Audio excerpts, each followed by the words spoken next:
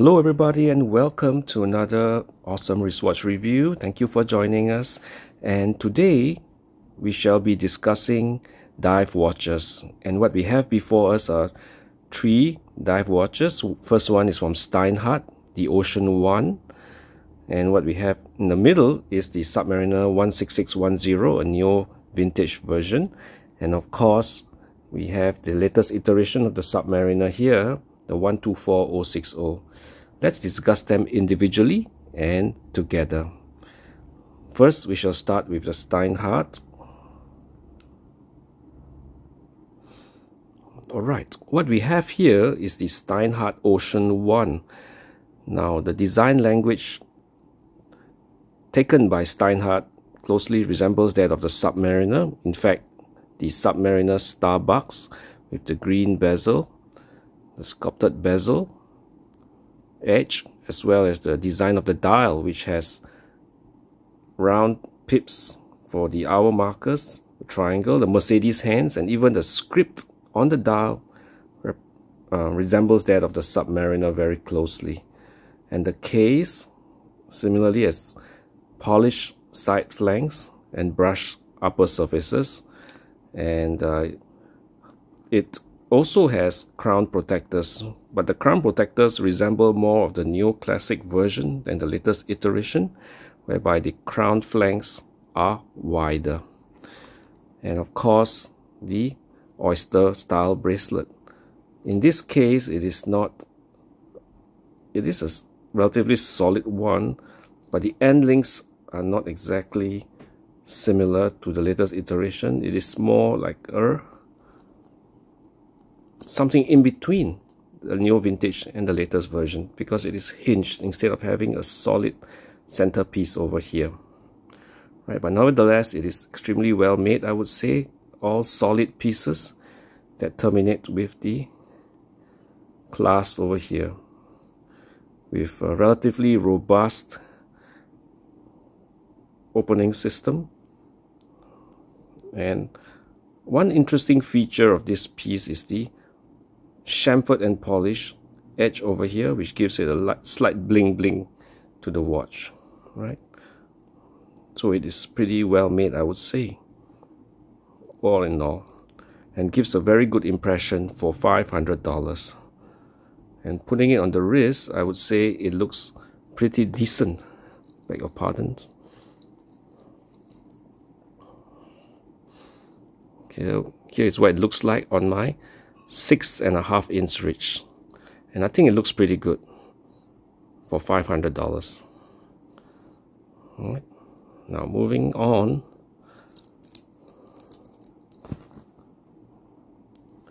This is the 16610 neo vintage version of the Submariner. As you can see, it still looks extremely nice, extremely contemporary, I would say, because the design language of the Sub has changed very little over the years, and Rolex merely makes slight tweaks to the overall design that keeps the older versions very up to date, very contemporary in looks. So it does not look like a very old neo vintage. In fact, it looks very modern still. Now, this piece, of course, is made in the 90s. So of course it's made of 904L steel, which is very white in appearance. The sculpted bezel still shines. And of course the insert is aluminium as compared to ceramic for the other two iterations. The crown is large, a trip lock version with small crown protectors. Of course, similarly it has polished side flanks. And in this case, because it's a new vintage version, it has lug holes over here for attaching and detaching the bracelet. And the bracelet itself is a hollow end link version, and the center link is of course hollow, but the overall impression is still very robust thanks to the 904L steel. There is not a lot of slack. In fact, it's very rigid or robust even to this date. Right, this is where its age comes in. The clasp is of course made up of stamped steel, but because it is 904L steel, it is extremely sturdy, right? So all in all, I would say this neo-vintage version still holds its own even to this day.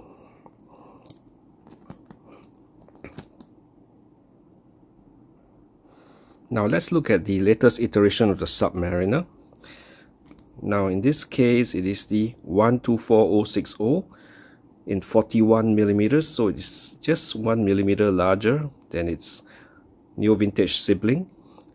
And of course, it is adorned with the latest Rolex technology, including the ceramic bezel, the large crowned flanks, and it has wider lugs that give it a sort of a wider stance, I would say, if you compare it with the neo-vintage version. So because of the design of the lugs and the design of the bezel, the watch looks larger, right? Other than that, all the usual Rolex attributes are here. 904L steel, gold hands and markers similar to the neo-vintage version, and an absolutely brilliant bracelet with zero slack whatsoever, and it terminates at the brilliant Rolex clasp, which is a real pleasure to operate, right? So this is the latest iteration of the Submariner. Now putting them together side by side, I would say they look like close siblings. All three of them are obviously dive watches, and they come at different price points. The latest iteration of the Submariner would be at about $10,000, but on the grey market it will be substantially more. Let's see what the new vintage Sub looks like on my wrist.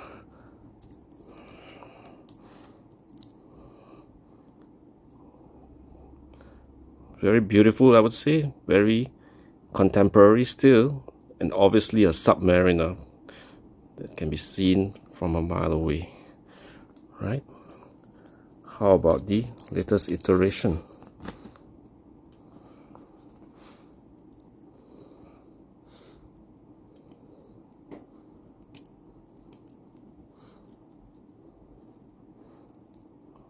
Here you go. Still a classic, which offers a little bit more shine, a little bit more bling bling thanks to the ceramic bezel. Right.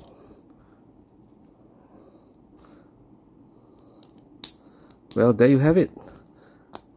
3 different dive watches with different attributes, different character each, but all offering, I would say, good value even for the Rolex if you can get it at retail. And I would say they have all served its purpose very well, and if you're able to get one, please do, because they are truly a joy to wear and to behold. Well, thank you for watching again, and wishing you a wonderful day, week and month ahead. And if you do enjoy the videos, please consider liking and subscribing. It helps a lot.